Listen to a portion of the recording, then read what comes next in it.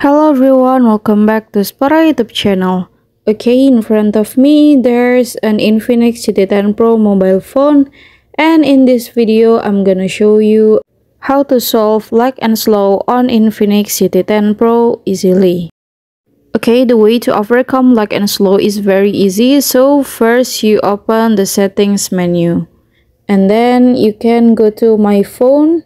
And here we will enable the developer option menu to overcome the slowdown. Okay, first we scroll down first, and then you can find build number, and you can press it for 7 more.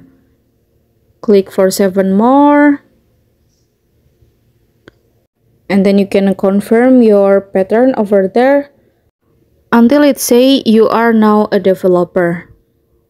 Alright, we can go back and still in settings menu, and then you can scroll down till the bottom and go to system. Alright, now you can go to developer option over there, and now you can scroll down first, and you should look for the animation scale or transition scale. You can scroll down until you find it. Usually the scale that has been set by your cell phone is scale 1, but if you want to increase performance or improve the performance of your cell phone so that it doesn't lag and slow down, you can change all of these scales to none.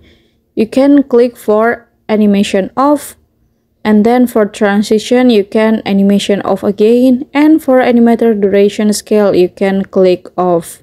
And that is the simplest way to overcome lag and slow on your phone. Alright, here's the tutorial, and thank you so much for watching, guys.